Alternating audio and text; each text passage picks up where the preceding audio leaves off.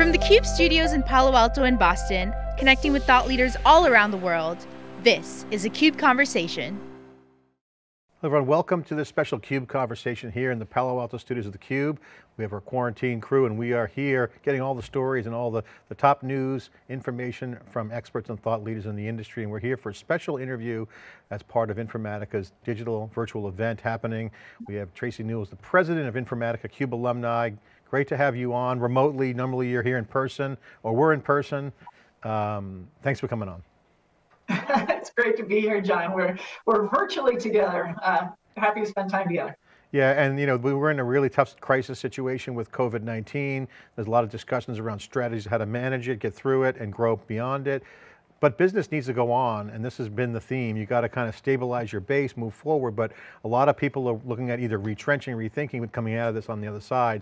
You guys have a digital virtual event happening. We still got to get the word out. You are the president of Informatica. You guys have a value proposition that is core to the future. It's data, and it's been something that we've talked about for years on theCUBE around data as value. And now this is now apparent to everybody in this COVID crisis. You're talking to customers all the time.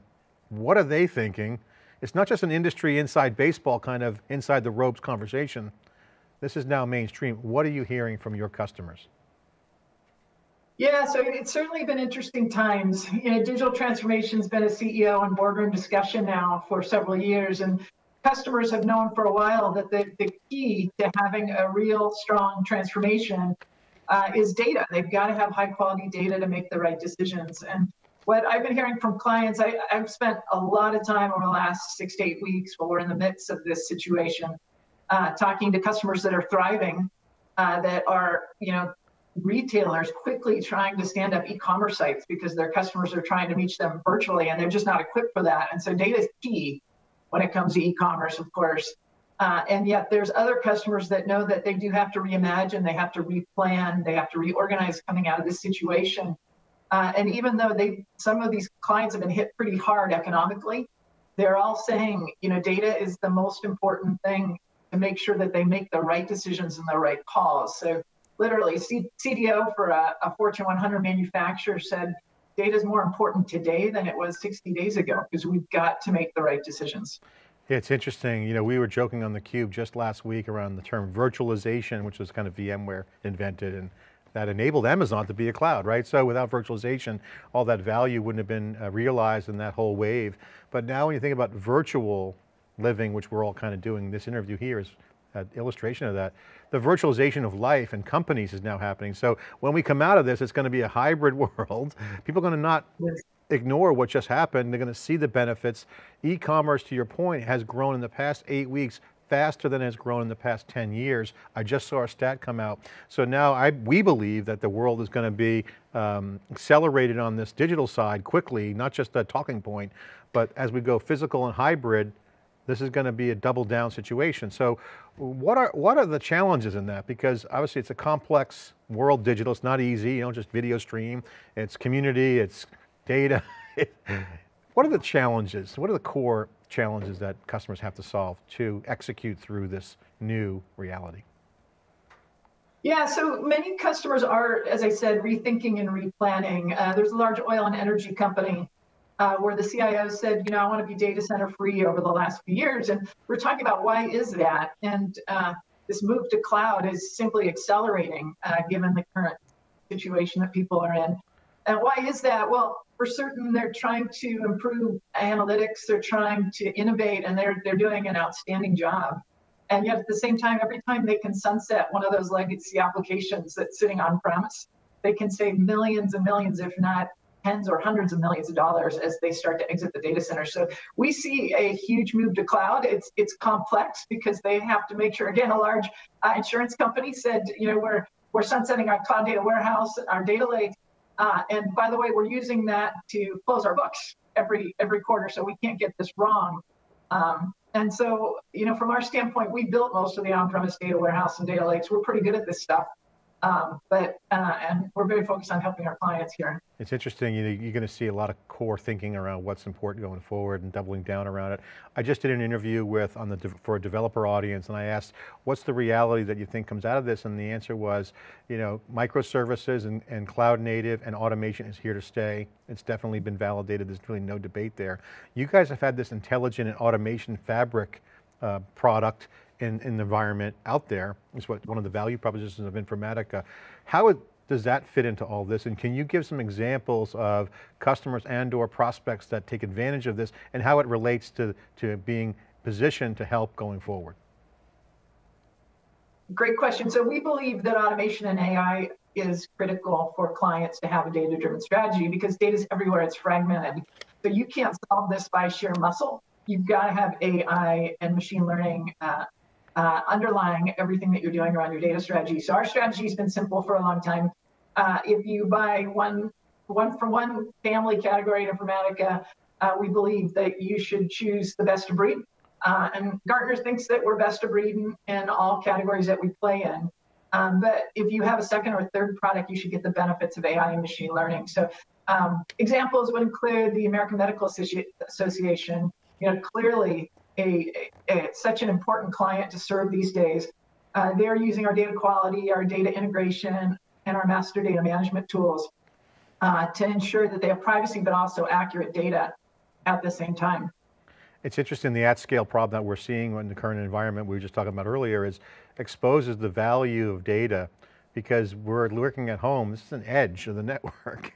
There's still data being processed. You need security. So the complexity now doesn't change the need for governance and compliance. All these things are still available. So it seems that the game is still the same, but yet now more complexity has been surfaced from this. What's your thoughts on this? I mean, you've been talking to customers pre-COVID, pre-pandemic, and now you're going to be doing during and post. There's more complexity, but the game doesn't change. You still got to do all these things.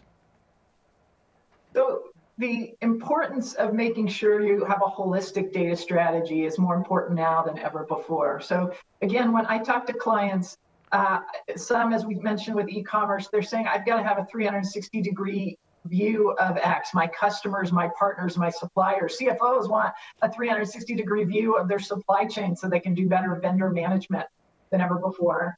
And yet, at the same time, as we mentioned, they're trying to modernize their data as they move to cloud to improve analytics. And of course, you can't accomplish either one of those objectives if you don't have a strong governance strategy. So this concept of an intelligent data platform is really resonating with clients. I had a large GSI in our briefing center back when we were doing that a few months ago.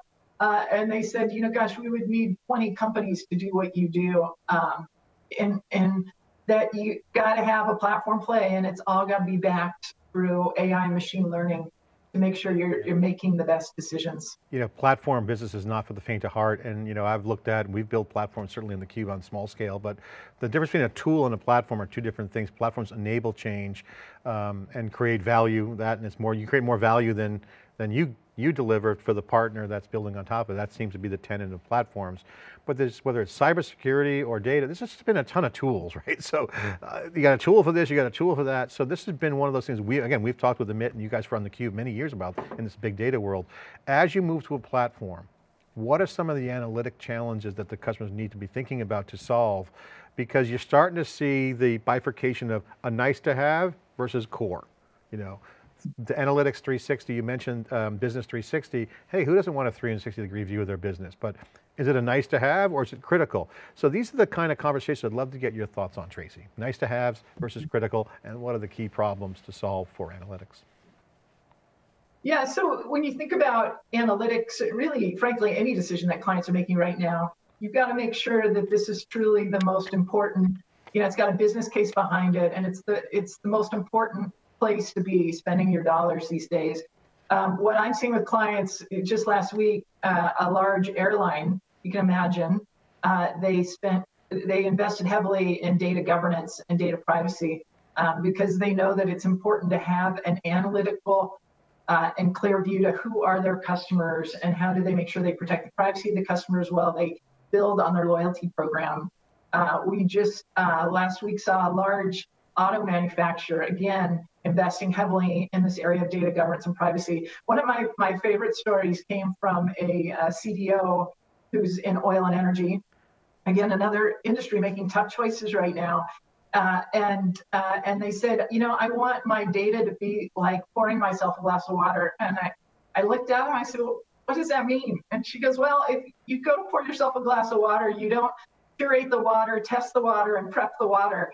And of course, that's what all these expensive data scientists are doing. They're spending all their time trying to understand the data. And so CFOs are getting tired of 2 reports showing up on their desk to answer one question, and the reports say something else. Which one do you believe? You've got to have a trusted and really strong analytical approach to making the decisions that clients are going to be forced to make coming out of the situation. And the data's integrity has never been more important. I love the water example because it's really a lot of flow. You got fast flowing data, you got real relevance, maybe slow data, but it's relevant. You got clean data, you got dirty data. I mean, think about the old database days, cleansing data, it's a term, data wrangling. Totally makes sense. This is the outcome that they want. They just want to have the application sides dealing with the data as fast as possible, most relevant. So it is like water. But to make that happen, you got to have the processing behind the curtain. This is the hard part. Can you just illustrate some thinking around how you guys help do that? Because, okay, you got a platform, but if you're making the water clean and flowing, on tap, if you will, what goes on to make that happen? Take me through the pitch there. What do you guys do? Yeah, so we think every enterprise in the future is going to want to invest in a data marketplace. And so what we announced in December is part of our overall governance solution, which again is tied into the entire intelligent data platform on all that we do across helping customers to modernize their products with master data management. We're heavily invested in cloud native solutions with all the major hyperscalers. And then combined with our governance solutions, we've announced that a data marketplace where the very business-friendly application that the data scientists can use, they don't have to be data engineers or data wranglers, and yet it's also a place where people can go to have a clean and trusted view. It's all backed by machine learning and AI, so that data scientists can see, where did this data pull from, based upon, you ask this question, then you might also want to look over here to get a different answer to your question, understand, what's been certified, who certified the solution, all those questions. We always say you can ask the internet anything. How come you can't ask your own company anything and trust the information? And that's what we've announced with our governance solutions and the clean enterprise data marketplace. I love data value. It's always been one of my, close to my heart from day one. Even back when theCUBE started in 2010, when Hadoop hit the scene, we saw the value of data. I always felt it was going to be part of the applications, and now more than ever, these kinds of things like trust, real time, and being programmable. I mean, start thinking about automation, you're really talking about programmability, right? So that, you got to have the efficiencies. I think you guys have got a really interesting value proposition there. Great stuff. Yeah, well, in your example on Hadoop and big data, we're seeing a repeat in history again. When everyone built the on-premise data warehouses and data lake, they used Informatica to automate and to build at scale. And then we did it again when people moved to big data and they started investing in Hadoop and Cloudera and Hortonworks. Now Cloudera, of course, we helped to accelerate that automation. And that's exactly what we're doing again in cloud. So, most CIOs are trying to, again, sunset legacy applications, and the faster you can speed data ingestion at scale, but also understand data quality and data integrity at the same time so that you don't move your on-premise data swamp into the cloud. That's expensive. We can really help to look at this holistically and solve these problems for customers faster. Well, Tracey, it's great to see you. I wish we could be there in person, but there's no personal event. You got a virtual digital event happening. It's going to be ongoing. It's digital, so it's 365 days a year, more ongoing. Take a minute to talk to your customers that are out there. Since we have you on camera, let's automate the value proposition. What's the update on Informatica? What's the pitch to your customers and prospects? What's new with Informatica? Why Informatica? Your core value proposition, and why they should work with you. Yeah, so we've been serving our customers for 25 years, and the reason why we have such loyalty, we serve 85 of the Fortune 100, over half of the Global 2000, The reason why customers come back and speak on our behalf, literally thousands of customers speak on our behalf, it's humbling, is because we have the best intelligent data platform in the market, and we also understand our customers aren't buying software, they're buying a business outcome. And we have more people in customer success to enable customers to be successful in all of these journeys we've talked about today. And so I'd like to encourage everyone to attend ClareView, which is our new conference series. It kicks off on May 20th. And ClareView is, ClareView being Claire is our AI engine, is a Netflix-like experience where you can learn more about all the areas where we can help you in the items we've discussed today. So for clients that are looking to save money by sunsetting legacy apps, we can help accelerate your move to the cloud, improve analytics, while you also build a data governance strategy and culture into your environment. So we're really excited about John, and it will be an ongoing series so that based on what you learn and what you like, we'll recommend future sessions for you to help you be successful coming out of this current situation. Tracey, thanks for that great insight. This is John Furrier here inside theCUBE studios for an update with Informatica's digital conference. Take a look at it, check it out online. Join the community, be part of those thousands of customers that they have, and check it out, give them feedback. Again, we're remote, we're virtual, it's a virtual CUBE. I'm John Furrier, thanks for watching.